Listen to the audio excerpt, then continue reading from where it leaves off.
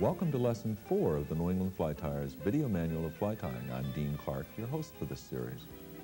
The fly featured in this lesson, the Warden's Worry, is similar to the streamer you tied in the previous lesson, but there are some significant differences that are the basis of 5 new skills. We hope that you've been making liberal use of the half hitch using the tool.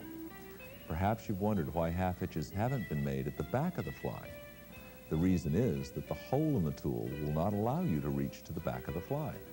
Half hitches are certainly recommended following every tie-in step, including the tail, and with all body materials.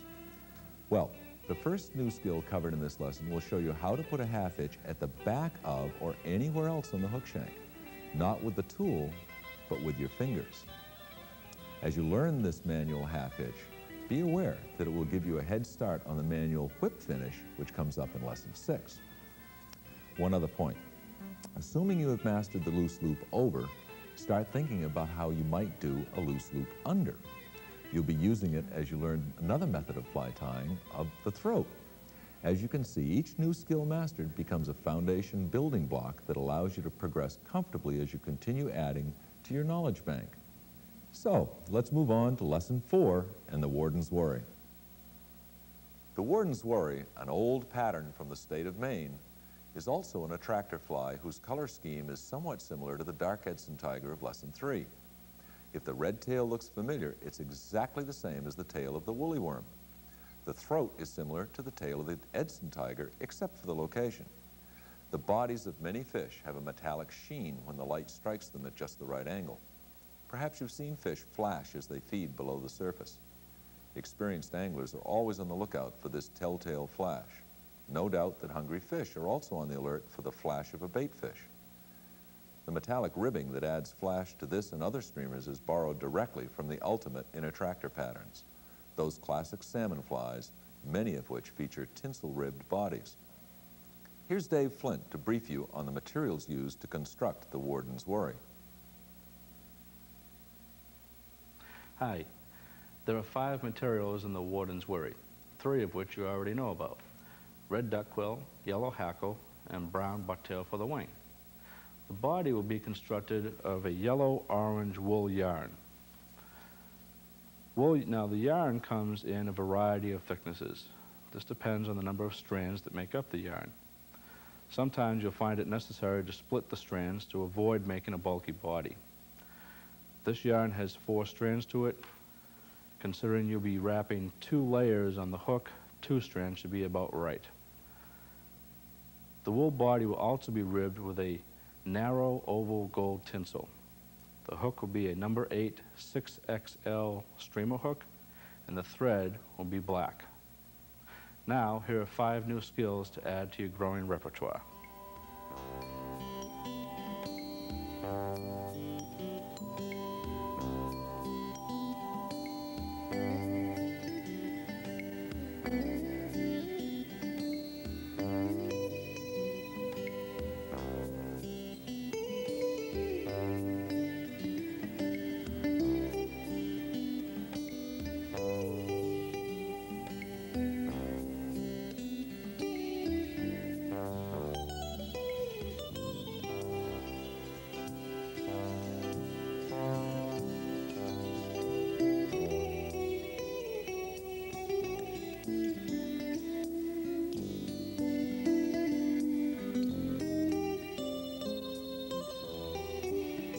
The thread is already on the hook and lacquered.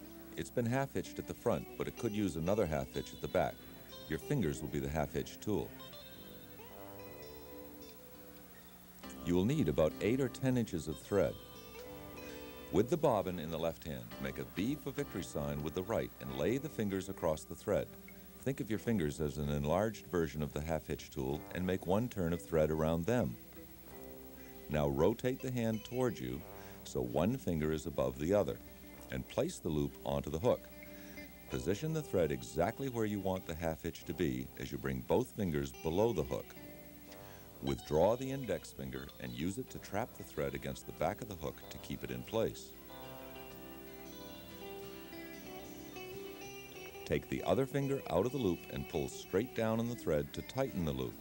The thumb can be used to keep the loop away from the point. Let's see that again at normal speed.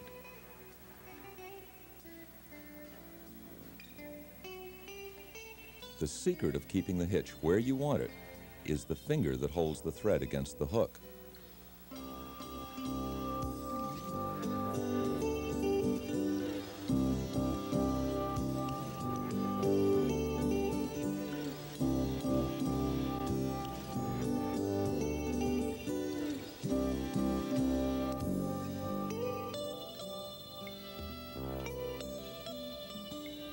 Select and cut a 1/4-inch section of fibers from the sweet spot of a red-dyed duck quill. This could be tied in exactly the same as on the woolly worm, but Dave prefers a double tail, so he's cutting another slip from a matching feather.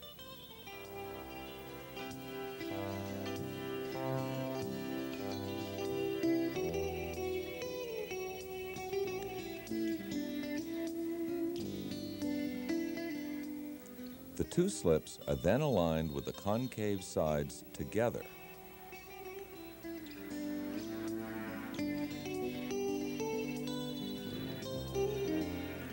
The double tail is tied in the same as a single tail.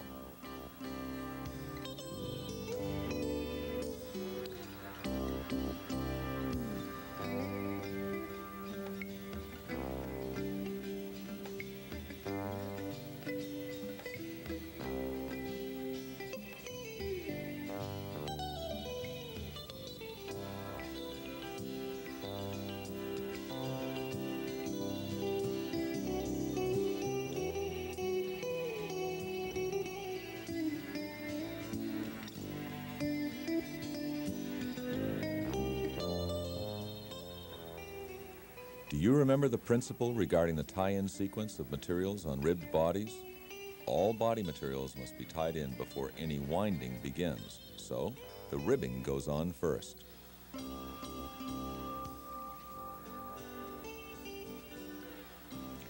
Bring the thread forward to just back of where the head will be.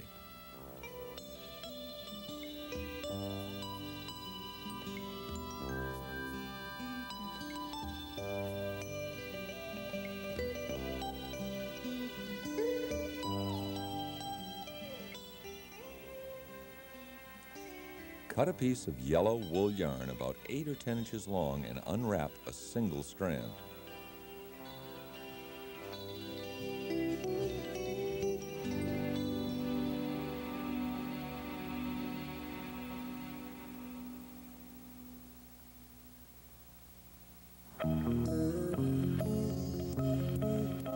Tie it in at the front tie point, trim the excess, and half hitch.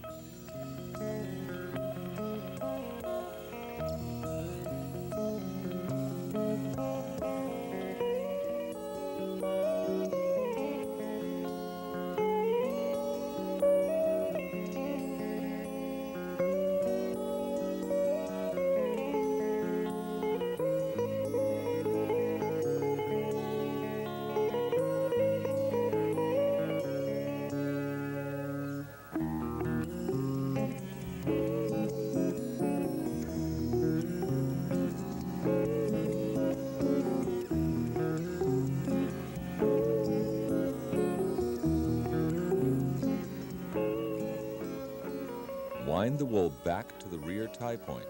While winding material back, use the left hand to bring the material over the top and away, as the right hand takes it under and towards you, just the opposite of what you do when winding forward.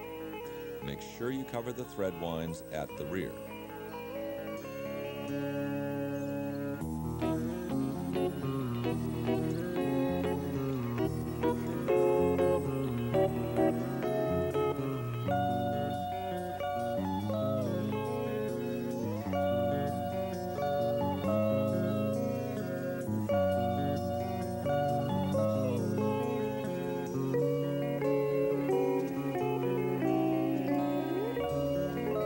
Now reverse direction and bring the yarn back to where you started.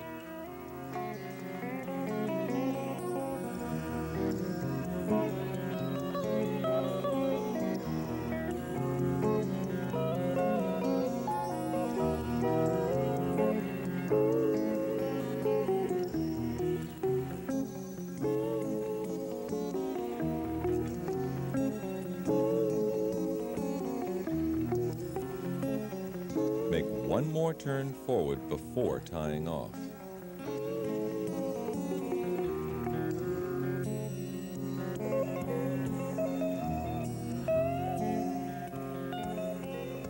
There should be enough room left for the throat, wing, and head.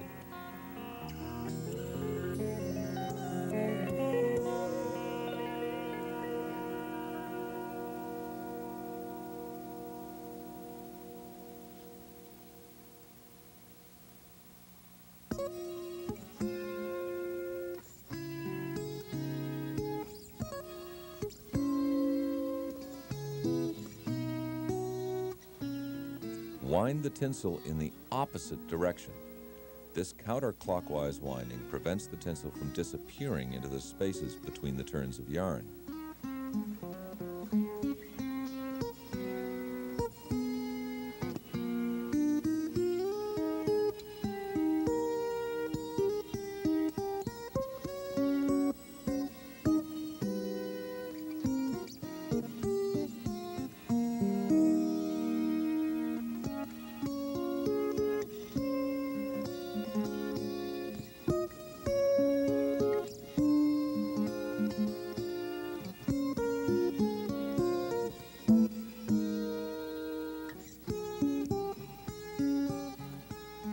One of the characteristics of the Warden's worry is its fuzzy body. To fuzz it up, pick out the wool with the bodkin. The object is to create a rough, undefined, translucent outline. One old-timer uses a piece of fine-toothed hacksaw blade for making fuzzy nibs.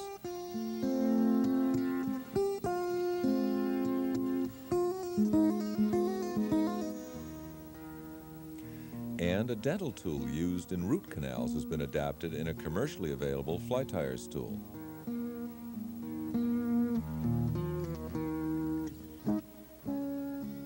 Even a piece of Velcro mounted on a handle works great.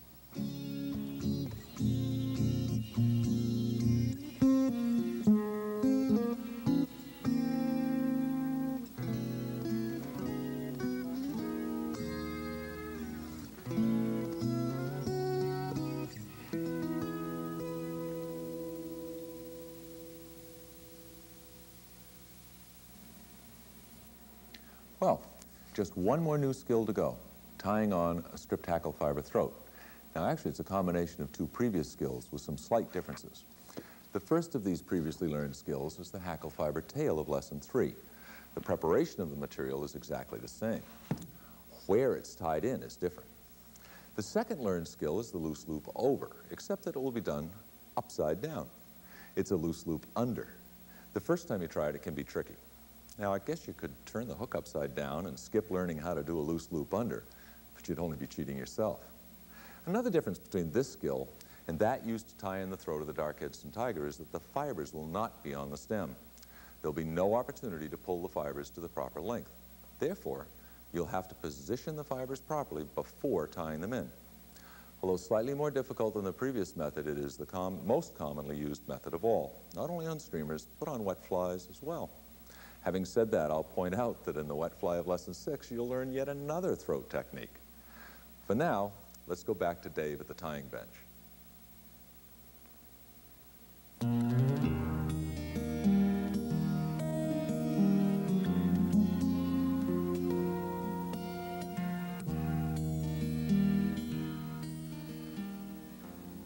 Remember, when stripping fibers from a hackle feather, pull the stem away from the fibers.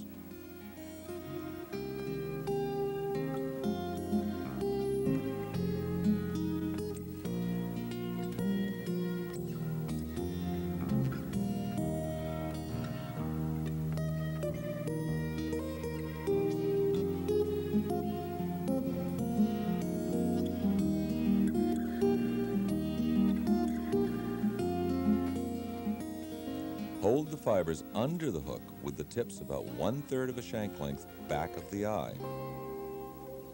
Transfer them to the left hand, and here's where the loose loop under comes into play. Form the loop on the underside of the hook and pull straight down.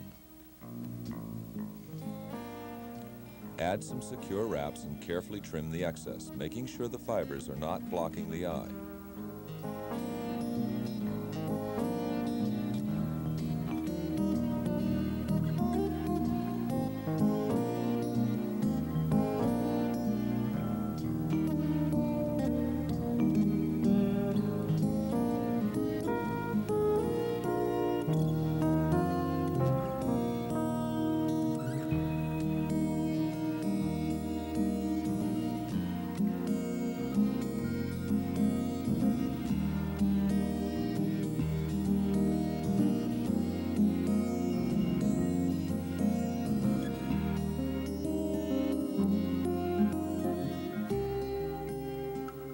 Here's a chance to review the preparation of the bucktail wing. Cut close to the skin, remember?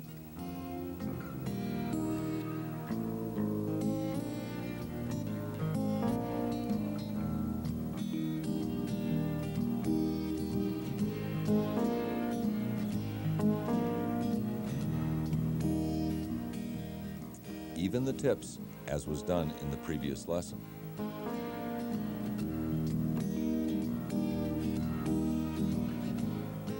As you measure the length against the hook, don't make the wing too long. A long wing can wrap under the hook and get hung up on the bend when you fish it. That'll make the fly behave unnaturally, perhaps even corkscrewing in the current and on the retrieve. That can twist the leader tippet into a hopeless mess. Once you have the wing on, you can start to form the head.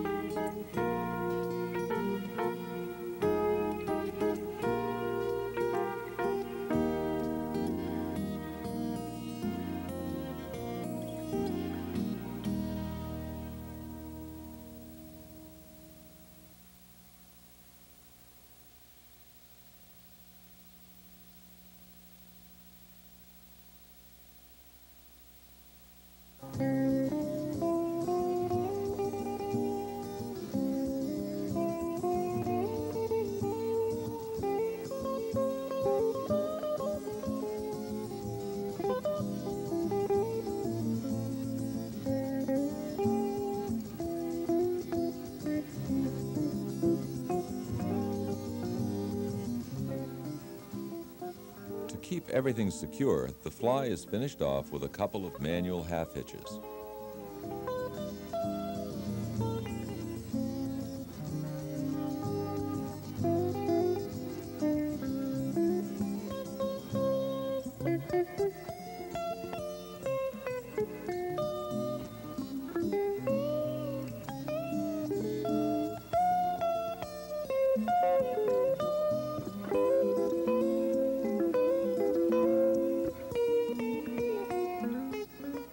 In addition to the secure half hitches, Dave adds a drop of lacquer, which gives a fine finished look to the fly.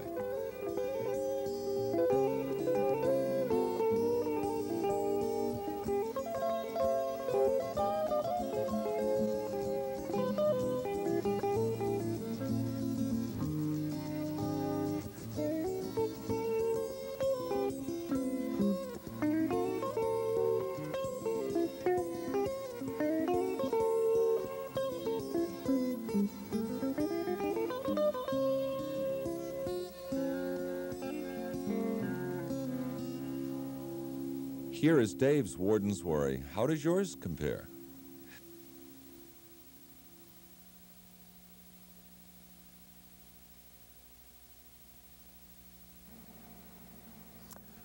How many skills did you count? I counted 14 that were actually pictured. Adding 2 more that were necessary but not shown makes 16 in all. Now I included skill number 11, proportion. And proportion applies to every fly. For each pattern has its own unique and correct proportion, or at least it should have. If you followed the directions regarding the measurement and placement of the various parts of the fly, the proportions of your fly should be correct. This is often the one skill by which others will judge your flies. Proper proportion is most important. Well, you've seen the usual method of fishing a subsurface fly in a river. Fishing in still water is quite different because there is no current. Ken Hull will demonstrate some useful methods of fishing a pond or a lake. Fishing the still water of a pond or lake is quite different than fishing the moving water of a river. In a river or stream, fish take up positions called lies. They use holding lies that offer the protection of cover and relief from the current, and they move to feeding lies when they're hungry, unless they're lucky enough to find a lie that serves as both. By noting currents, bottom structure, and likely cover, an observant angler can find the clues that a river offers. clues that can lead to the best fishing spots. But here, there are no visible clues, no detectable current. We can't see the bottom, and we have no idea of where the fish might be. The big difference is that moving water brings the food to the stationary fish, while in stationary water, feeding fish must move to find food, and moving fish could be anywhere.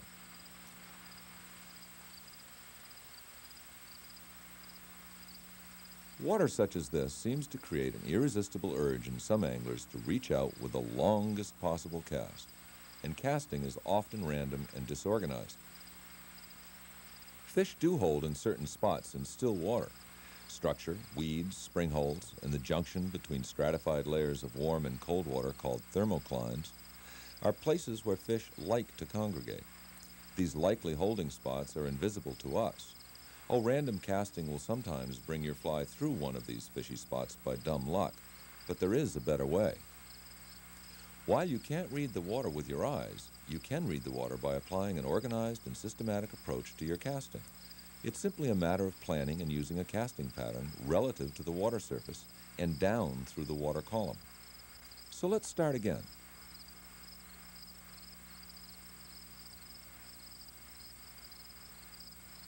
The plan that Ken has in mind as he approaches the pond involves a fan-shaped casting pattern like the spokes of a wheel, using short casts that will cover the nearest water first. The idea is to search the water thoroughly.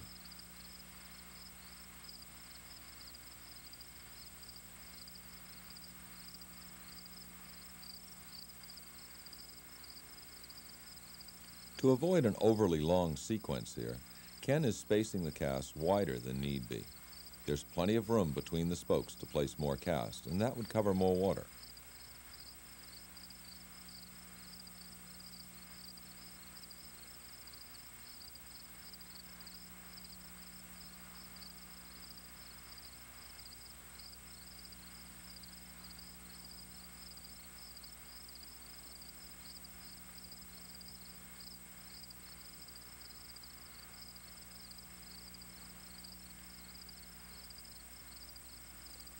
The second fan-shaped pattern is made with longer casts.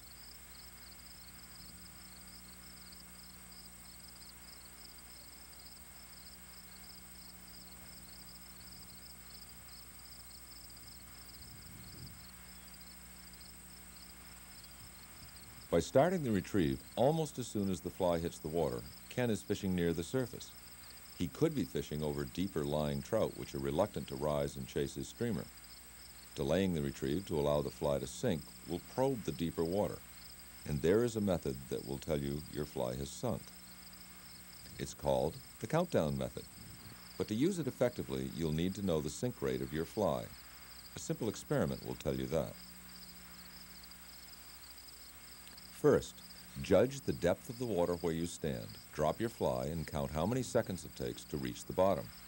Knowing that, you'll be able to control the depth of the fly. If it takes 6 seconds to sink 3 feet, it will take 12 seconds to sink 6 feet. Simple arithmetic. If you estimate the area to be about 5 feet deep and you want to fish a foot from the bottom, an 8-second countdown will do it.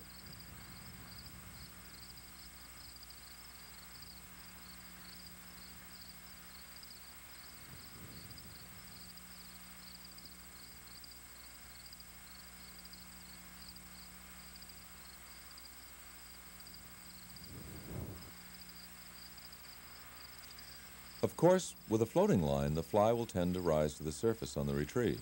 A full sinking line or one with a sink tip will keep your fly down where you want it, but there's a way to keep it down with a floating line. That way is to make an intermittent retrieve, pausing every so often to allow the fly to sink back down.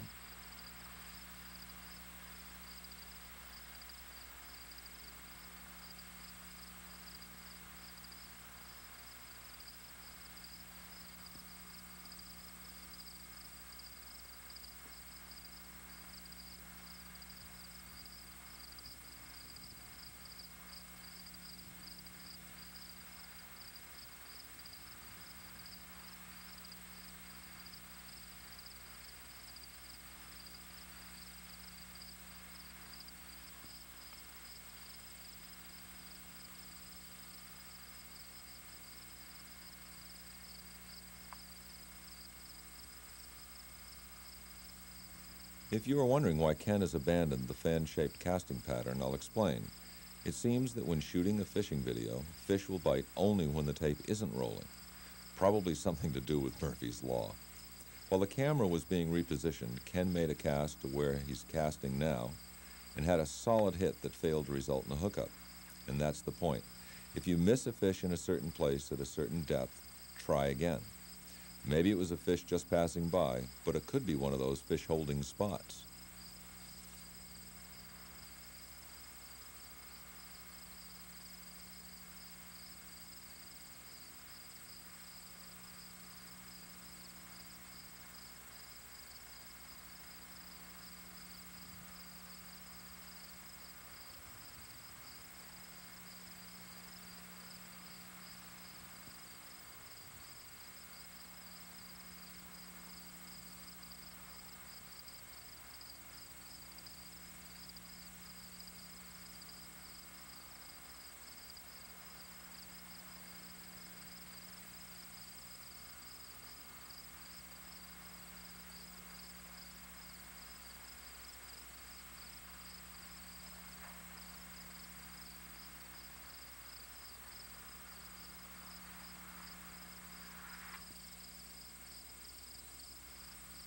Sometimes it pays to let the fly sink all the way to the bottom.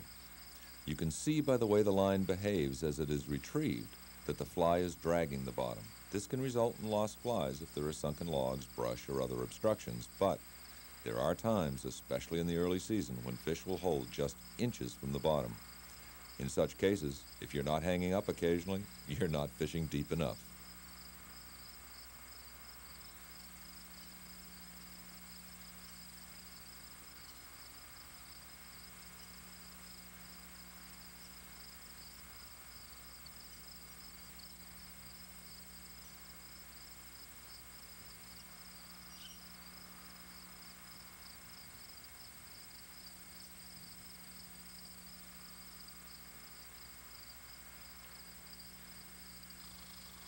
Probing the surface in a definite pattern covers the water in a systematic manner.